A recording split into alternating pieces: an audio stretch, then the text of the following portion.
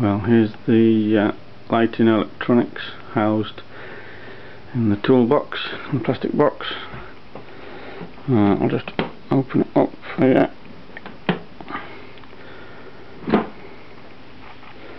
So you can see the fibre clamps seem to work fairly well.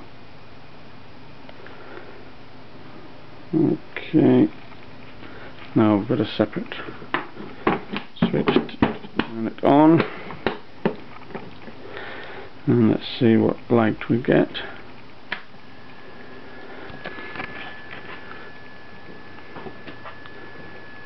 So it's not too bad capturing the light in the fibres.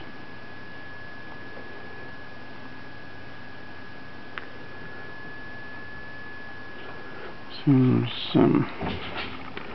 fairly bright.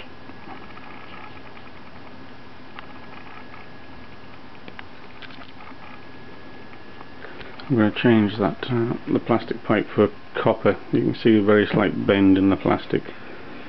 Open copper is going to keep the fibres straighter for the laminar stream itself.